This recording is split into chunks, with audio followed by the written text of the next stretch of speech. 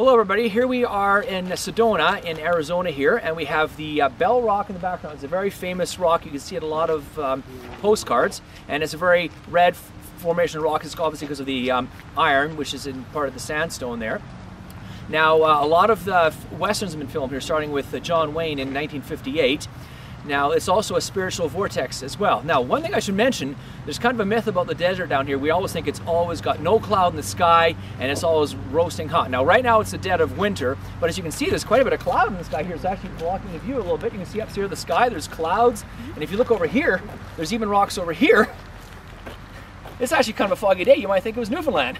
So, part of this video is to sort of show there's a bit of a myth that it's always cloud-free. So again, this is Belle Rock, and there you have it.